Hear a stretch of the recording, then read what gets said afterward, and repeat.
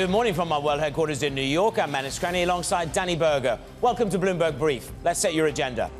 The U.S. House approves $95 billion in aid for Ukraine, Israel, and Taiwan, ending a 6-month political impasse. Investors look for an AI-powered rebound on Wall Street with big tech results on deck. And Tesla spends the weekend cutting prices ahead of a crucial earnings report tomorrow. Good morning. You have a moment of reprieve in the S&P futures. $18 trillion worth of market cap will report this week. 40% of the S&P in terms of market cap. We've just broken 6 days of a drop, 4.5%. NVIDIA, love the line from Goldman Sachs. NVIDIA is the most important stock on earth. The stock dropped by 10% on Friday. It has a small reprieve this morning, up 1.6%. Yields are up by 3 basis points. Again, corporate bond issuance will take center stage along with sovereigns. $183 billion worth of twos, fives and sevens will come.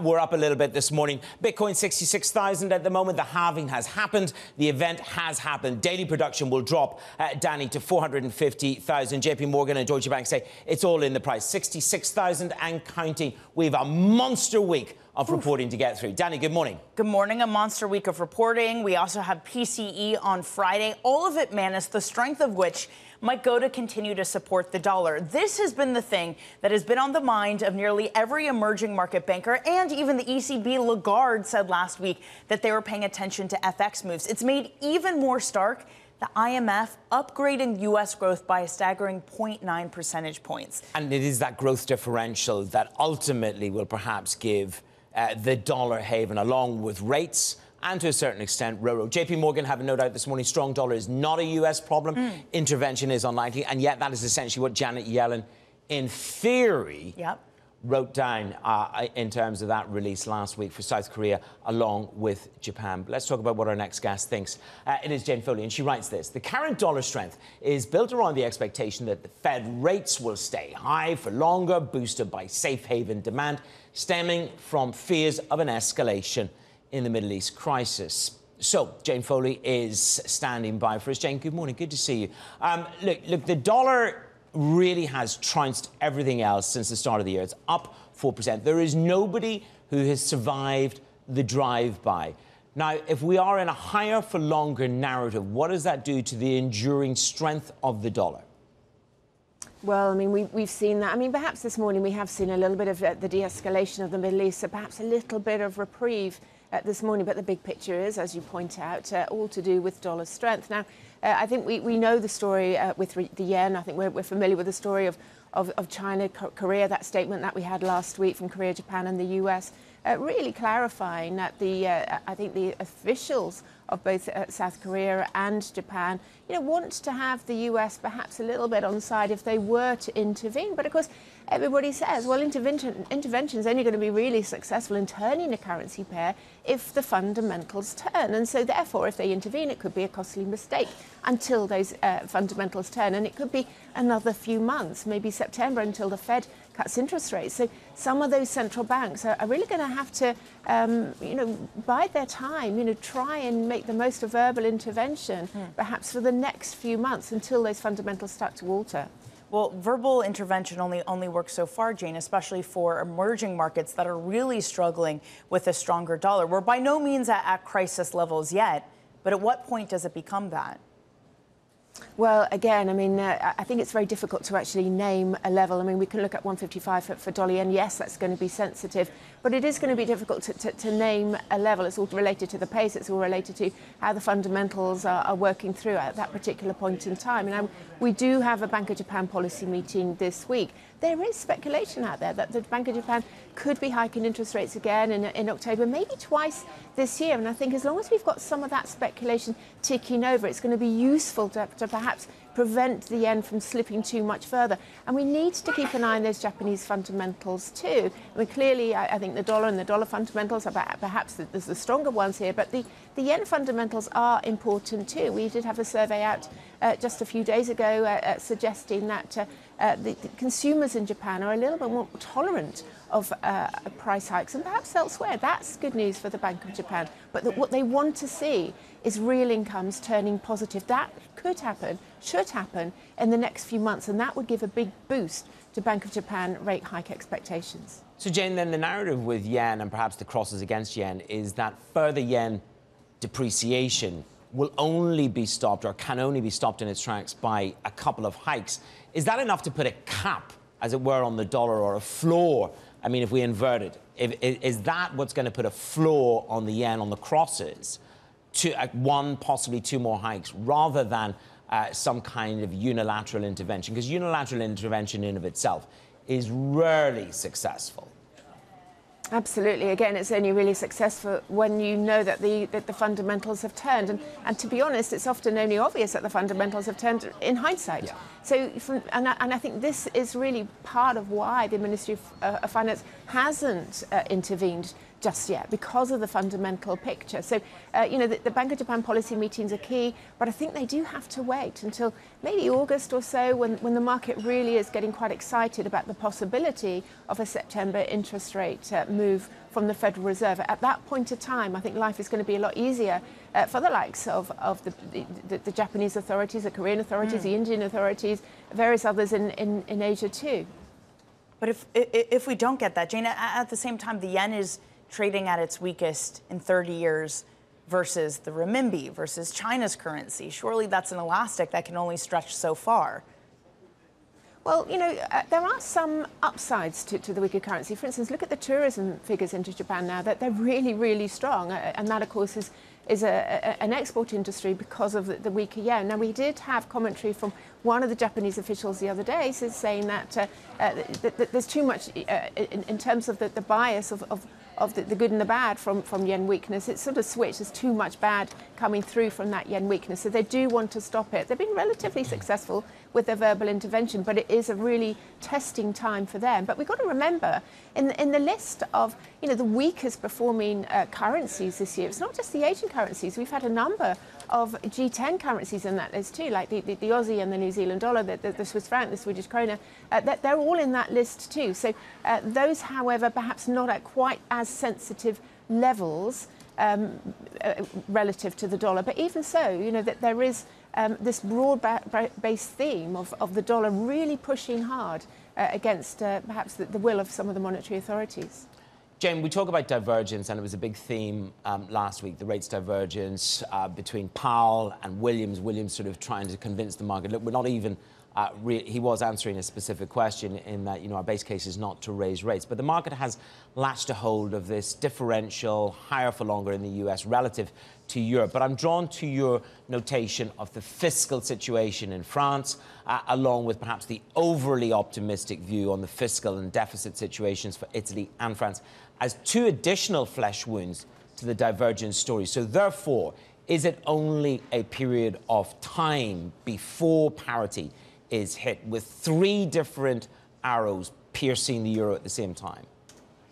I do think the risks of parity have certainly increased. I mean, our long-term forecast for a while now has been 105, and, we're with that, but we've always had sympathy for the parity view. But, one interesting part of this is that for Europe, it's quite possible that a weaker euro will actually be welcome. Now, the reason I say that is because we've got the ECB obviously switching its focus away from inflation towards growth. I mean, that's because, it is signalling that it will be cutting interest rates in June. So we've got this pivot going on. Now, that assumes that the vast majority of the inflationary battle potentially has been won. Now, of course, there's ifs and there's buts. What happens if oil prices were to rise further? What happens if there's an escalation in the Middle East, for instance? But if we assume that the battle to contain inflation is mainly won, if we assume that the labour market will be loosening, that there's been an awful lot of hoarding in labour in Europe, that's got to come to an end.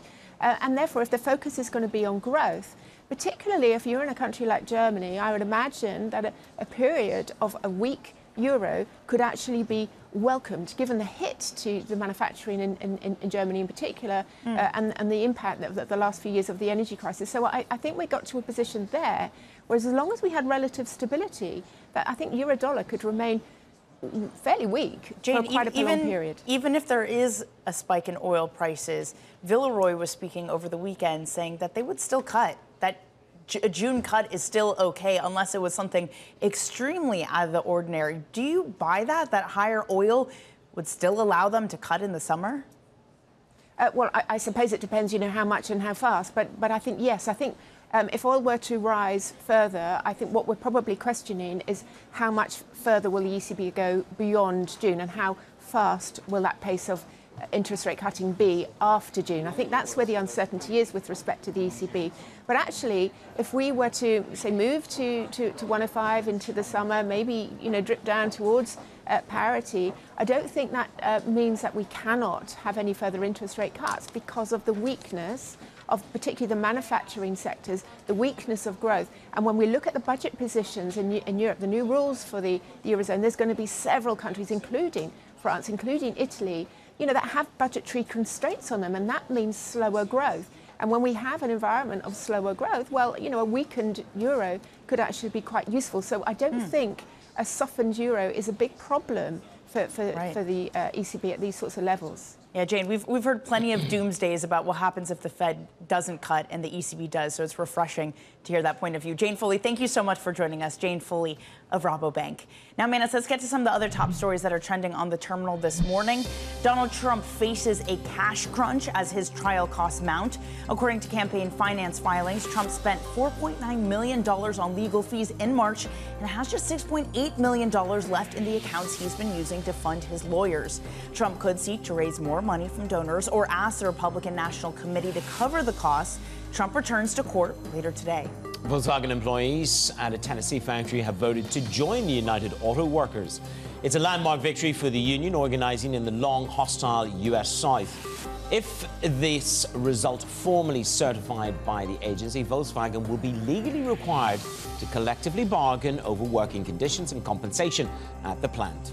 U.S. Commerce Secretary Gina Raimondo says Huawei's latest phone shows that China remains behind on cutting-edge chip technology. Huawei unveiled a smartphone powered by a homegrown chip last August. In an interview with CBS, Raimondo downplayed the company's claim of a breakthrough, vowing to take the strongest possible action to protect U.S. national security. And U.S. bill forcing TikTok's Chinese parent company ByteDance to sell up could become law within days. The legislation was included in a crucial aid package for Ukraine and Israel passed by the House over the weekend. Sources tell Bloomberg that ByteDance intends to fight the effort in court if it's enacted. The company is also said to be planning to remove a key executive responsible for convincing the U.S. that it's doing enough to stave off national security concerns about its connections to China. Man, speaking of which, coming up, the U.S. House gets a $95 billion aid package across the finish line. We're going to have more on that ahead. And as it grapples with falling sales and intense EV war, Tesla cuts prices in a number of global markets, including China and Germany. More on this story right here on Bloomberg.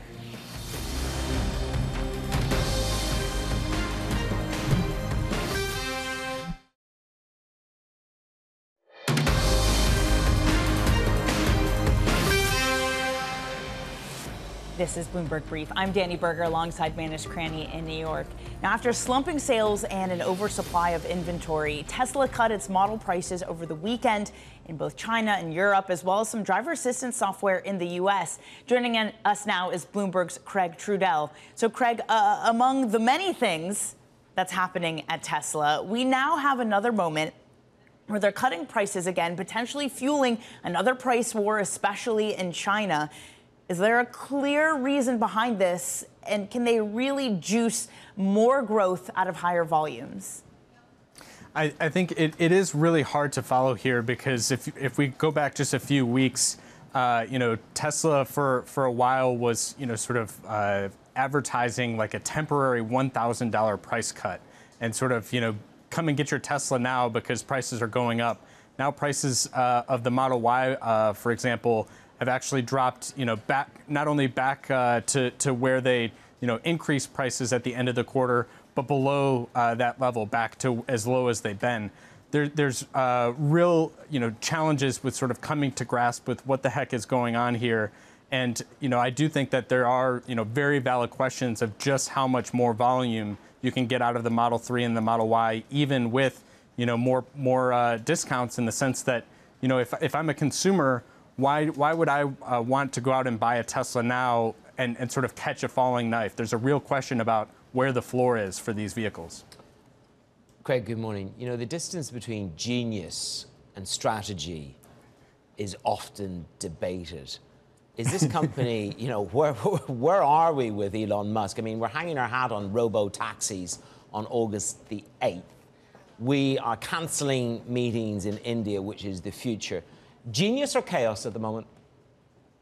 I think you have to lean toward chaos, just in the sense that, you know, there are people who will defend this, you know, pivot that Musk is making to robo-taxis, that, you know, the reason you invest in Tesla is for, you know, moonshots that, you know, everyone says is impossible, but only Elon Musk can pull it off. And, you know, you've made some good money if you've made those bets in the past. I think robo-taxis, though, is a really difficult proposition for investors to wrap their minds around, in part because Tesla has been pursuing these for, you know, at least 8 years, and it's really difficult technology. There are questions about, you know, whether it's going to be ready not only years from now, but a decade from now.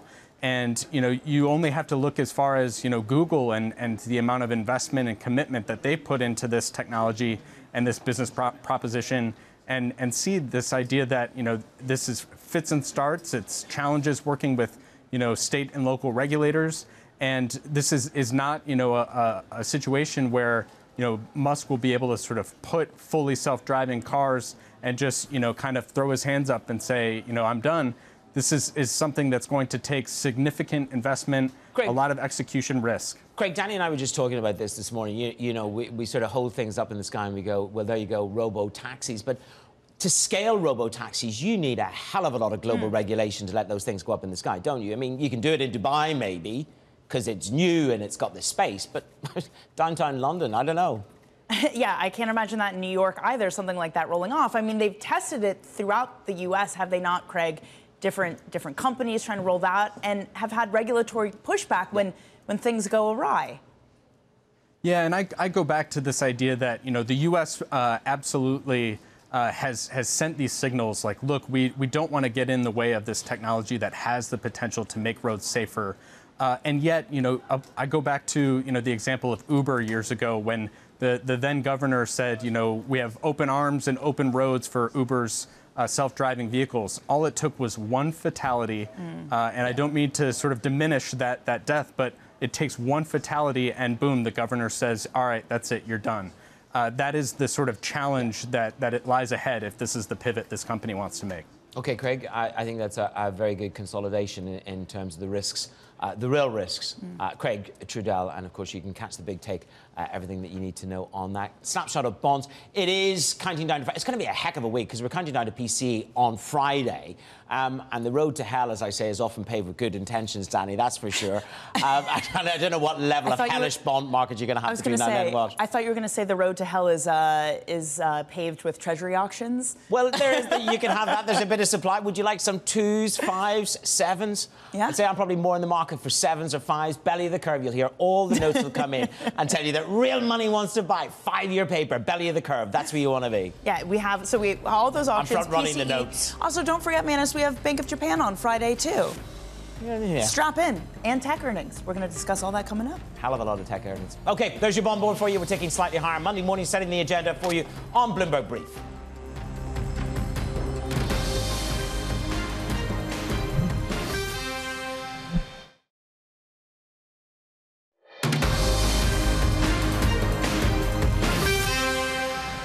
Your Monday edition of Bloomberg Brief with me, Menace Crenny, and Danny Berger alongside. We've decided to bring you the front pages and look at what's making the headlines around the world. First up, you've got the $60 billion aid for the U.S., throwing a lifeline to the Ukrainian military, Danny.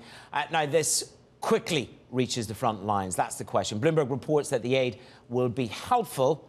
More is needed, and that's according to the research fellow. Of course, huge political implications there on Capitol Hill for the Speaker. Yes, and certainly some comfort for U.S. allies. Next up, Manus, the New York Stock Exchange is testing the waters for trading stocks around the clock, so 24/7. There's a growing interest in overnight tradings. This comes from the FT, and they're reporting that the exchange data's analytics team has put out a market survey. This reminds me, did you ever see that ad for Interactive Brokers where two people are on a date and the woman is like, hang on, while we're having wine, let me just do some hedging trades. That's what the world is going to become. That's actually what she did on her, on her current husband. She said, excuse me, I've got a few trades. Look, it's about capturing market share. That's fundamentally what it's about. And again, going further and deeper against LSE and the other bourses around the world. Now, to UBS, we've been tracking this story obviously constantly. It's about the job cuts. There will be 5 rounds of job cuts. They will start in June. This is according to the Swiss newspaper Sonntag Sonntag, as the cost-cutting measures at the lender post the Credit Suisse integration. UBS has declined to comment. It was a Reuters report, but of course, Danny, this goes back to the scale of what they've got to do. Globally, we understand 30 to 50,000 jobs overall, but this is about the Swiss component of the business, the politically most sensitive, probably. Yes, and I pulled out a quote from the Sonntag report saying that, quote, in total, this is according to someone they didn't name, 50 to 60% of ex-Credit Suisse staff will probably be laid off in the next 50 rounds. 50 to 60%, Manus. Well, this goes back to Colin Kelleher, the chairman of UBS, who at the time, FT article where he talked about the culture filter, which was about cultural contamination. A lot of the bad actors had already left. This is now about the reality of integration of CS into UBS. Yep, next rounds, August, September, October, November. What a run up to the holiday season. Tough, very, very tough.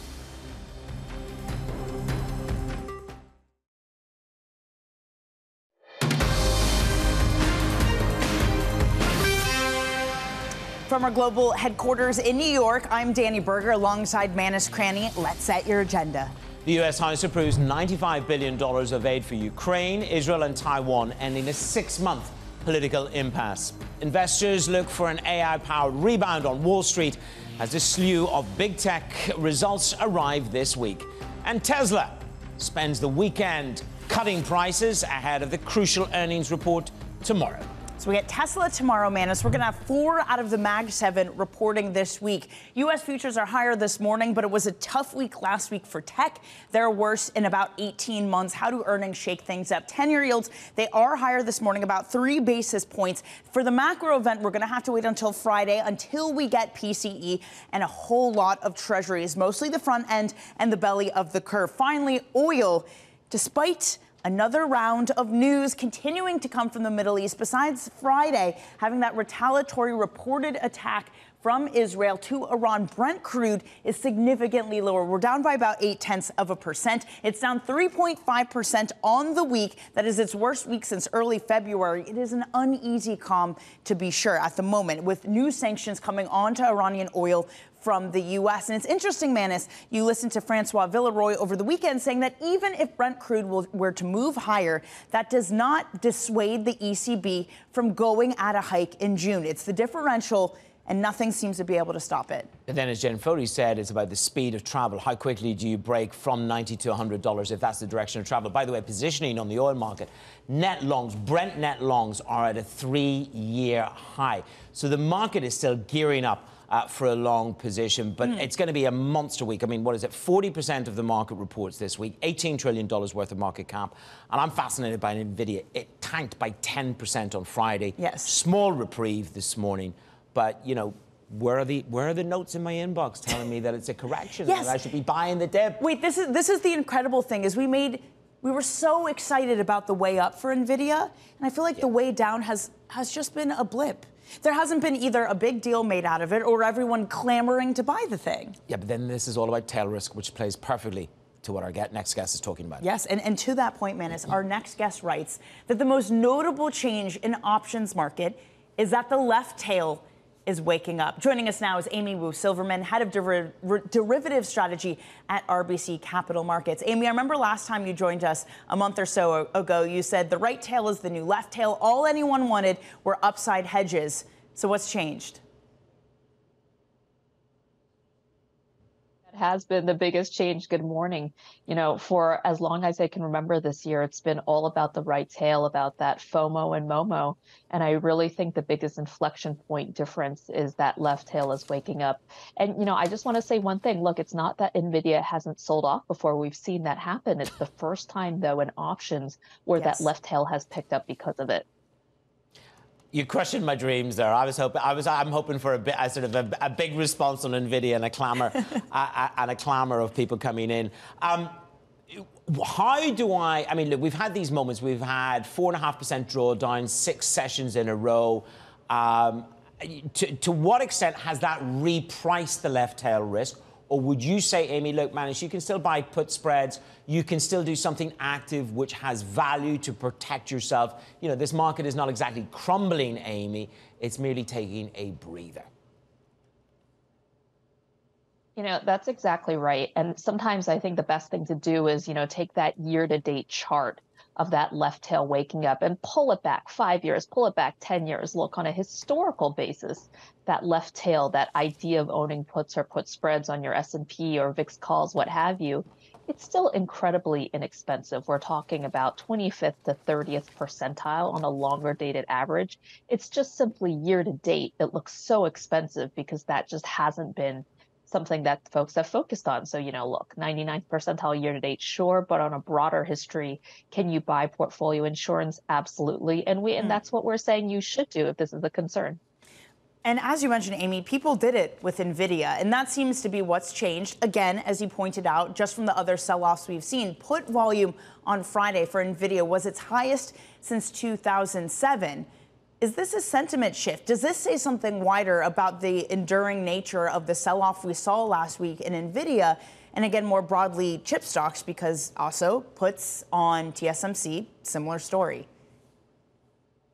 Yeah, I'd say there are 2 critical things to think about here, Danny. The first is, one thing we talked about last month was this idea that momentum begets momentum. So when that momentum train is going, you really, really don't want to get in front of it, even if that right tail looks really expensive, because there's so many exacerbating factors that perpetuate momentum. I would say that's severely flagged.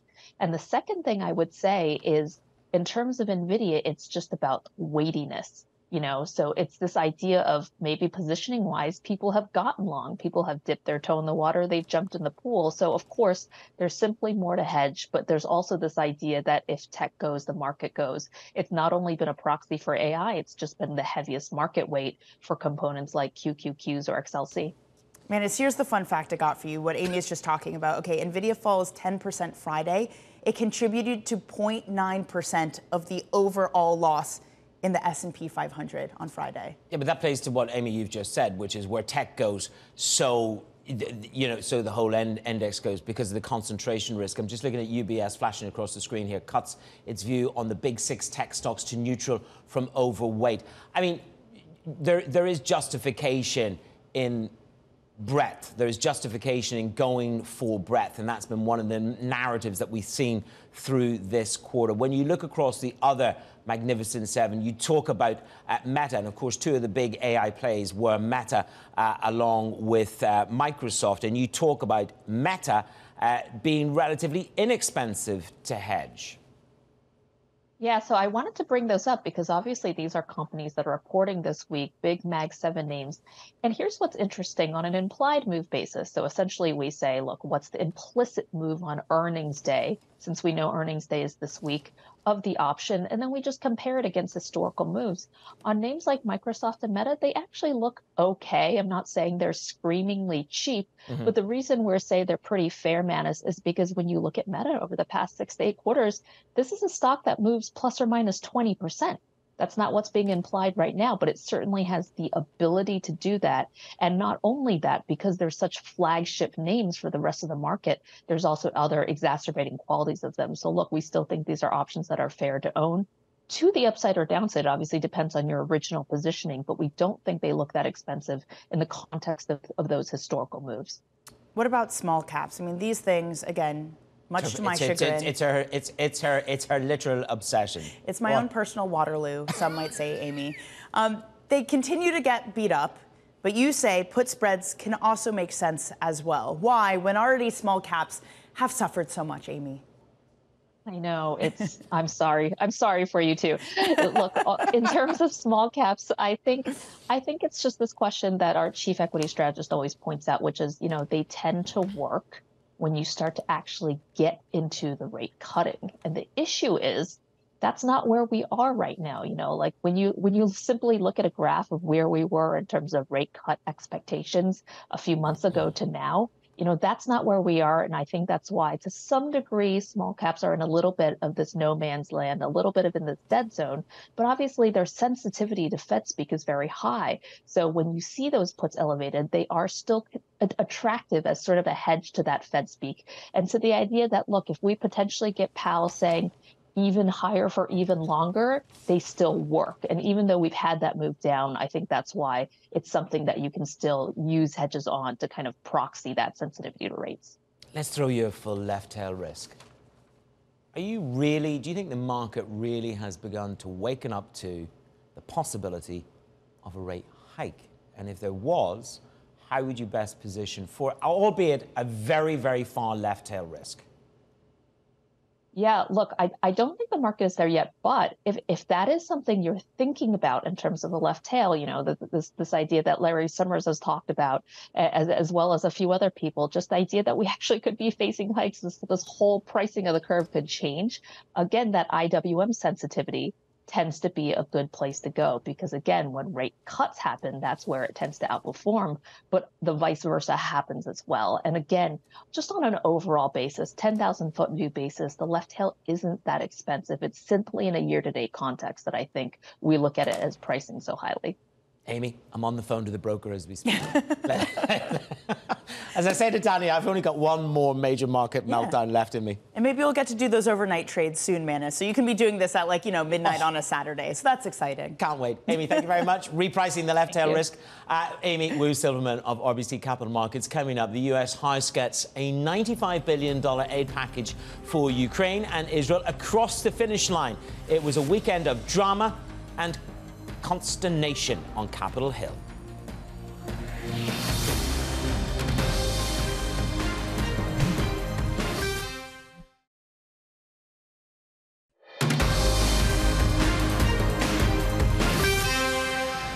This aid will strengthen Ukraine and send the Kremlin a powerful signal that it will not be the second Afghanistan. That was Ukraine's president speaking on NBC's Meet the Press on Sunday. This is the U.S. House approved $95 billion in aid for Ukraine, Israel and Taiwan in a package that included sanctions on Iran's oil sector. Let's get the details with Bloomberg's government, Zach Cohen in Washington. Zach, thank you so much for being with us. The big headline, I mean, it was everybody included here, Ukraine, Israel, Taiwan. Just break down the $95 billion for us. How much of it flows back into the U.S. system and how much of it is real aid? This is really the culmination of Congress's efforts to address the concerns of allies abroad. It does include about $60 billion geared toward Ukraine. That's the broad majority of the package, 2/3 of it, as well as aid for Israel, as it's in its sixth war in Gaza and in the face of these attacks from Iran, aid for Indo-Pacific allies, especially Taiwan, in the face of Chinese aggression. It also includes legislation that would force the divestiture of TikTok by its Chinese owner, ByteDance. And so certainly a smorgasbord here. For the U.S., there's specifically $14 billion that would go toward backfilling some of the weapons that had already been sent to Ukraine. And so this is going to go directly to the effort of defense contractors to build up weapon systems for the U.S.'s stockpile. And so certainly enough for everybody here that creates it much more politically palatable for Congress that's been really divided on this issue for months now. Yes, and Zach, to that point, I mean, it's huge for U.S. allies. We've continued to have the conversation, especially with European leaders. Are you ready for Trump 2.0? But this conversation will now happen in the context that there is U.S. support there, besides, for example, Mike Johnson having to contend with the most far right of his party. So is Johnson safe now? What does it mean for him to put their concerns aside and move this forward? The reason this bill was delayed as long as it was precisely this concern. that Johnson, who's fairly new into this job, was only elected as Speaker of the House back in October, would face a motion to vacate the chair or to oust the Speaker, essentially, if he brought an aid package to Ukraine that didn't include some sort of policy provision that would bolster security along the southern border with Mexico. Remember, there was funding for the border with Mexico in the original package that the Senate passed and that the White House requested, but there was this bipartisan deal that fell through and Republicans thought it wasn't tough enough. And Johnson basically said, look, we've got to move this aid to Ukraine. That's the most important part, especially in the face of these attacks by Iran on Israel. That created additional pressure to move the Israel portion of this package. And so Johnson ended up working with Democrats to pass this package in a rather historic move, actually. Procedurally speaking, you don't see this often where Democrats and Republicans work in almost a coalition-style government to get a package of this size through. Yeah, and there was a vote that showed that the majority of House Republicans actually still oppose Ukraine aid. But at the end of the day, wide bipartisan majorities and majorities of both Democrats and Republicans supported sending it to the Senate. And I think that's perhaps the most the most interesting sort of fact here is that more Republicans voted against further aid to Ukraine because in many ways, the ultra-conservative voice of Marjorie Taylor, I think, sums it up on the extreme side, which is nothing has been done to secure our border or reduce our debt. This is what she said on Saturday. Ukraine is not even a member of NATO. Now, that is on the extreme right side of the party. But to what extent, then, do you think the reality is that Speaker Johnson now could lose the speakership or certainly will be challenged for having almost gone against the right of the party? Congresswoman Marjorie Taylor Greene has filed a motion to vacate, the same procedural mechanism that ousted Kevin McCarthy from the speakership last year.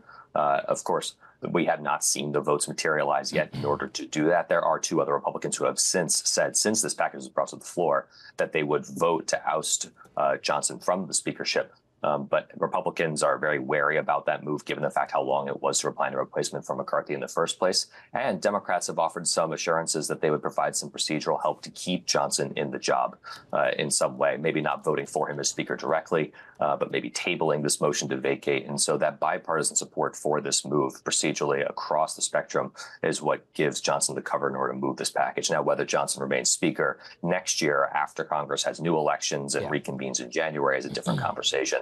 But at this point, there was enough bipartisan buy-in for this package and for at least giving the Johnson the political cover in order to do so, that the calls by these three members, which in a narrowly divided House normally might be enough to oust somebody from the job, probably won't cut it this time around. Yeah, well, I'm sure we'll be having that conversation sooner than we all think. Zach, thank you so much. Zach Cohen of Bloomberg Government. Now, within this bill, there was everything. There was also TikTok. The U.S. House is out with that bill, again, part of it requiring TikTok's parent company, ByteDance, to divest its stake in the social media app. The legislation, again, it was put out Saturday, is tied to the aid package, and the Senate is expected to vote on it in the coming days. Let's get the tech perspective now. For more, let's bring in Bloomberg's Alex Webb. Alex, this is something that TikTok had spent a lot of time and a lot of money lobbying against, and yet here we have this unprecedented move for the U.S. government to dictate the terms of a giant tech company. So what now? Well, if it passes, of course, as you say, there's a vote in the next few days. The president has said he will sign it into law if it passes through the Senate pretty quickly afterwards. It gives ByteDance, the parent company of TikTok, a year to divest it. We don't know what that would look like, whether it be a sale, maybe an IPO. And if it doesn't succeed in doing that, then TikTok will be banned from the US. Now, ByteDance has said, TikTok has said, that it will challenge this in the courts. There are some legal experts who think that it may have a chance of succeeding in blocking this bill or law because of free speech rules. We'll have to see what happens. It's clearly going to be a contentious and long fight. The key question actually is whether the relevant judge in this instance will put a hold on this law coming into effect, or say it proceeds, the timer starts, when the law is passed, as these legal cases play out. I mean, what's the reality of this, Alex? Divesting, ByteDance divesting TikTok. What value does it have here in the United States of America? There's that story that Steve Mnuchin putting together a band of bidders. But what is it that would be split away from ByteDance if this goes through? Well, there's some debate about whether they would actually have the core IP, the core intellectual property, which is the algorithm that drives the whole thing, whether they might have to license that from ByteDance, whether they would have to somehow recreate it themselves. Don't forget that Donald Trump tried to do this 4 or 5 years ago. At that time, there was a lot of interest from American companies. We heard the names like Oracle. We heard Microsoft would be interested in buying it. There are a lot of big tech companies out there that don't have a social media division and might quite like one. Don't forget that Google sort of has one with YouTube. Obviously, Meta, that's its entire business. There are other players who might want to have a look. The price is perhaps a little bit lower than it was before. The multiples in the ad tech space have come down a little bit. And without knowing for sure what exactly they'd be able to buy, and clearly this is a fire sale if it were to go through, it does look like it could be a deal for someone. In the meantime, Alex, there was reporting that the U.S.-based general counsel for TikTok is going to be stepping down. Again, that's something that TikTok has disputed, but reports still nonetheless suggest that. Even if this doesn't go through, Alex, there's already clearly going to be some shakeup within the ranks. Are we looking at a fundamentally different TikTok, not just in their makeup, but their approach to the U.S. and the U.S. government? It's hard to tell, right? At the moment, this is the legal counsel. It's not, the top executive at the company. This is a company that technically is not a Chinese company. It is domiciled in Singapore. The parent company, of course, in ByteDance, is Chinese domiciled. Now, they have made some significant changes. They have said that data does not leave the U.S. They have invested, they say, something like $2 billion in improved moderation. The thing is that there have been some studies that suggest that maybe if you search for terms like Tiananmen on TikTok, you will get fewer results than if you were to do it on Instagram. TikTok, of course, will dispute that, say that is not the case, but there are concerns about the nature of these content that is being served up to US consumers. The final thing, of course, to remember here, TikTok itself is not allowed in China. China does not let TikTok operate there. It has a separate company called Douyin, which is owned by ByteDance. That serves up a whole different type of content to under 18s in China. So, China isn't necessarily practicing what it preaches when it also criticizes the US for this movement, for this move. Alex, thank you very much. Alex Webb tracking the amendments to the bill over the weekend on Capitol Hill. Coming up, big week for the Magnificent Seven, to say the very least. It's a beautiful day in New York. We'll talk you through what to expect on $18 trillion worth of market cap reporting in the United States of America. SPOOs are bouncing back up 0.5%. Context matters on Bloomberg.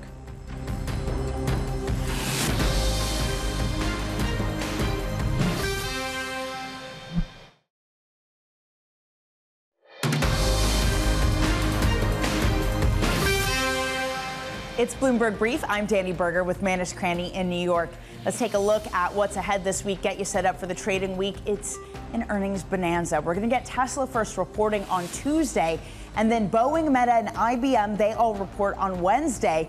And if that's not enough for you, Manis, we're going to round out the week with Microsoft, Alphabet, Intel, all on Thursday. More than 100 companies in the S&P 500 will be reporting this week. Yep, it's certainly going to be pivotal in terms of sentiment. Some of the micro movers to keep an eye on as we go into trading today. Tesla and Stellantis are falling as the EV market continues to struggle. Demand weakens. Salesforce takeover talks with the data management Informatica cooled, with both parties struggling to agree terms, according to a person familiar with the matter. Look at the stock down. Salesforce up 3.4%. Those autos are going to be, it's going to be a really brutal and pivotal week for Elon Musk, isn't it? Cutting prices over the weekend. I mean, it's a company, one could say, facing some kind of chaos. Yes. Well, if you look at what might be his plan, he's cut 10% of the global workforce, says they're going to focus more on robo-taxis, but that is a far away story. That is not the here and the now. In the earnings, they will care about the growth here and now. Indeed. All eyes down for tech. $18 trillion worth of market cap will hit the tape. We'll take you through blow by blow on Bloomberg.